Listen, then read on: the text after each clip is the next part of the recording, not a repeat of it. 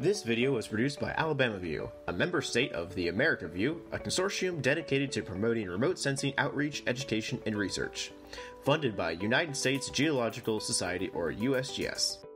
Its contents are solely the responsibility of the authors and do not necessarily represent the official views of America View, the USGS, or other partners. The mention of trade names or commercial products does not constitute their endorsements. Hey Alabamians, PSA, you should care about what's in your water, because water is vital for all known forms of life, even though it provides no calories. Not only that, but where water comes into your state is also important to know in order to keep the source clean and safe to drink for everyone, as it affects us in every way. Alabama's water resources are important for economic growth and sustainability, and for quality of life. The rivers, lakes, and streams in the state help to sustain communities, provide support for industries and jobs, generate power, irrigate crops, provide critical transportation avenues and links, maintain wildlife, and provide many opportunities for recreation. We have three sectors of water use. First is public supply.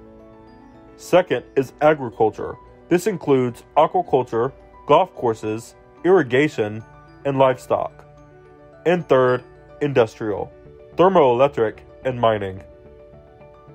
Did you know that one study done by the NEFF, or the National Environmental Education Foundation, called Home Water Use in the United States by Sarah Blount, stated, in Alabama, about 365 million gallons of water is withdrawn and delivered every day for domestic use, with the average Alabama resident using 76 gallons per day in and around their home.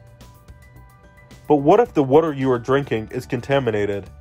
Have you ever thought why and wondered what should be done to prevent that? And are there people who really care and are researching about this? Yes, there are people who do this type of research, which helps us have a better understanding about it.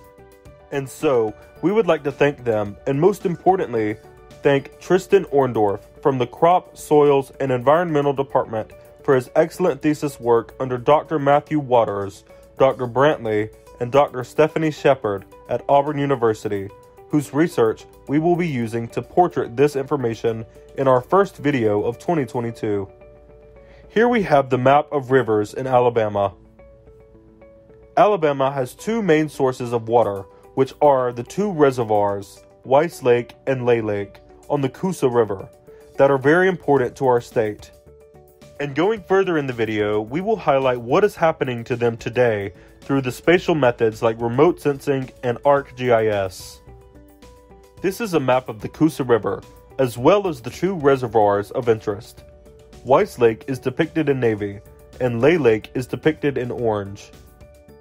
Now we will be showing heat maps of the two reservoirs that indicate the mineral ratio of contamination that was observed. But before that, we need to understand what heat maps are. A heat map is a data visualization technique that shows the magnitude of phenomenon as color in two dimensions. The variation in color that you will be seeing the maps may be due to hue or intensity, giving obvious visual cues to the reader about how this phenomenon is clustered or varies over space. This is a heat map that shows us the carbon-nitrogen ratio and nitrogen-phosphorus ratio in Weiss Lake. Weiss Lake is the only storage reservoir on the Coosa River and was created by Alabama Power in 1961 to have both a spillway and hydroelectric powerhouse that are approximately 6 kilometers apart. This separation created a unique finger-like morphology, as you can see in the figure, and two different pools of water that are connected by a diversion canal. Lay Lake is a narrow linear run-of-river reservoir and has a surface area of 48.6 kilometers. Lay Lake is deeper than Weiss Lake, with an average depth of 6.7 meters, and is surrounded by three upstream, including Weiss Lake, and two downstream reservoirs.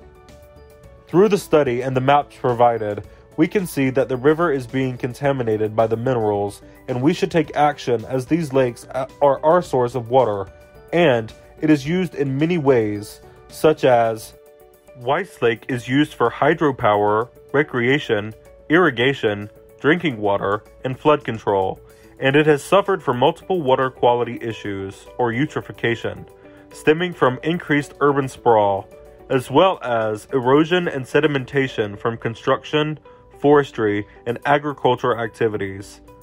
Septic systems along the shoreline of Weiss Lake are periodically defective, increasing nutrient and organic loading.